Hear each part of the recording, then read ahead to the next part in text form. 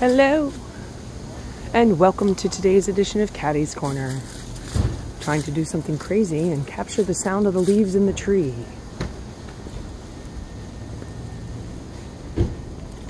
Now, I don't know if you could hear that, but it's a beautiful rustling on a sunny day. I'm out in Brooklyn running around doing a couple errands before I rest up to go do my karaoke shift tonight. We had a great one last night.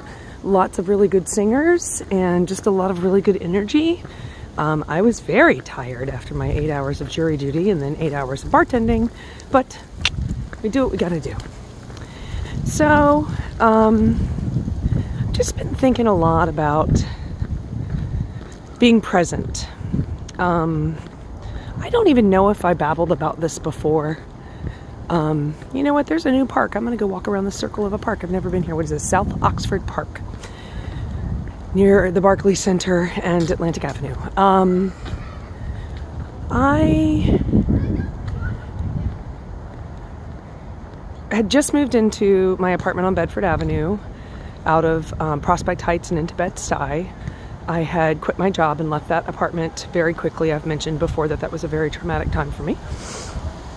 And I was freaking out one morning. I woke up, went to go get coffee, and I remember standing on the street waiting for the light to change, and I couldn't breathe. I was just like, oh my God, how am I gonna? But I had moved, and I had a new job at Montero's, and I was okay, and I was safe, and I hadn't at all understood, barely even understand now how everything went as south as it went with the people it went south with, but there was nothing to do. There was really nothing wrong. There was nothing going on. It was just the morning to go get coffee, and I was freaking out. And I just stood there and I stared at the building across the street from where I was living now. And I said, be present. Be present. Be present. Be calm. Be calm. Be calm. You can find. Take a breath. Okay? Be mindful. Be strong. And then I repeated it. Be present, be calm, be mindful, be strong. And I repeated it up until I got into my room, and I was able to write it in all caps in the very front of that journal in red pen. I was like, do not forget this. Be present, be calm, be mindful, be strong. And I use that quite often. It's a good mantra for me. I have other ones I use sometimes too. It's a lovely little itty bitty park. I'm gonna keep walking towards my errand. So, excuse the burp. I just ate an amazing brunch at a place I keep forgetting the name of, but the B52 bus gets you there. Get off at a handsome place and eat brunch right by the subway. So today, I had my headphones in. I'm listening to a couple different YouTube videos. I have my music. Trying to figure out where I'm going today, what I'm doing, what order, what are the important things. I started laundry before I left so I can put it in the dryer when I get back. You know. But then, as I was walking down this block after brunch, I hadn't put my headphones back in to put the music on to drown out the sirens and the craziness of the city. And I heard this rustle, these amazing trees, and now we're approaching Atlantic Avenue, so it's going to turn to sirens. That's the weirdness and the magic of the city. And actually, I'd like to show you here. I'm going to swing it around because I'm right here at a corner that has been... The first time I drove into Atlantic Avenue in Brooklyn was in the winter, December of 1999. Bob and I ended up moving to Marine Park, Brooklyn that year and living in a house. But anyway, that's the Barclays Center right there. That didn't exist. And then this is all of the new buildings. It's really, really wild. And there is a ton of new construction happening. It is right there. So, it's a breezy, blustery, chilly day. But that's okay. Lived in New York since '93, so you gotta have your gear. You gotta have your hat and your scarves and your gloves and your layers and your good boots and your double layer pants and all of that stuff. We don't get the convenience of just walking from our house and getting in the car and going to work and getting out of the car and walking into work. And you know, when you're out in it, sometimes you're out in it for a half an hour, 45 minutes. Sometimes there's not heat on the trains or the buses. The subway platforms can get very, very cold.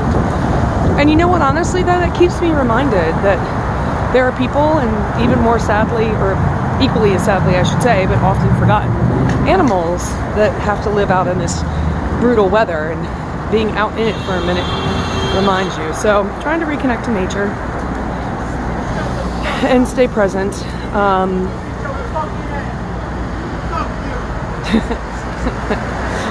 Well, the Salvation Army donation truck just tells another driver to F off. I don't know if you heard that, but life in Brooklyn. So anyway, not a very focused day for me. I'm still, brain's a little tired from all of the facts of a civil jury case, which that is all I can say about it, but it's pretty epic what's going down. So my hope for today is that you are staying present and calm and mindful and strong and warm. You know what? I'm gonna stop and do one more thing. You may or may not know, my dad was an avid HO scale train collector, and we always had a layout in our house. And he loved trains. So anyway, anytime we were anywhere near trains, either as museums or ones we could ride, steam trains, locomotives, electric trains, old trains, new trains, we would always hop on trains. And the tracks mean something, because they're set in land, but they're set by man, and they go somewhere for somebody. They were built for a reason. And right now we're looking at, I guess this isn't going to be a giant construction thing. Well, that over there is by the Barclays behind me. See, there's going to be something else going up there. But this is part of the Long Island Railroad, and it's been renovated. Anyway, I always stop at the train tracks and say hi to my daddy. Love you. So that's what we got today. Question for the day is, are you being as present as you could be? Are you staying calm? Are you being mindful, not just about your needs, but about others, and not just about others' needs, but about yours? And strong. I'm lamenting the fact that I haven't gotten my workouts in as much as I wanted to this week with the crazy schedule I've had. But I can always do push-ups at home. That's my whole thing. I just got to remember to get up in time and have time to do Tai Chi and push-ups. So at least then I keep moving on.